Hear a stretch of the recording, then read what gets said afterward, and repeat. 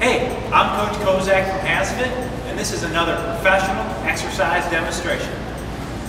A lateral hurdle jump is a plyometric exercise that really builds power and jumping ability in the legs. We're going to start with our feet shoulder width apart. You're going to see here I'm jumping over a bench, so you can either jump over a box. If you have some agility hurdles, you can use those.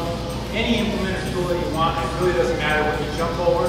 But the cool thing about using a hurdle is that you can't cheat. So when you get tired, you still have to clear the hurdle. Where if this wasn't here, when I got tired, maybe I wouldn't have to bring my legs up quite as high. But this doesn't let me cheat.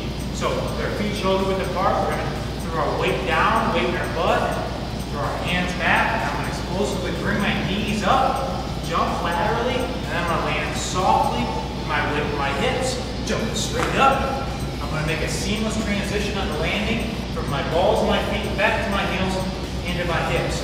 I'm going to immediately, once I land, reverse directions and jump back the other way.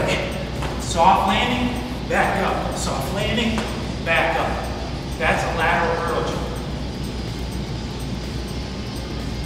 Thank you for joining me today. If you enjoyed this demonstration, make sure you check out HASfit's website for hundreds of additional free workouts. We have our free meal plans to lose or gain weight, as well as our complete 30 to 90-day fitness programs.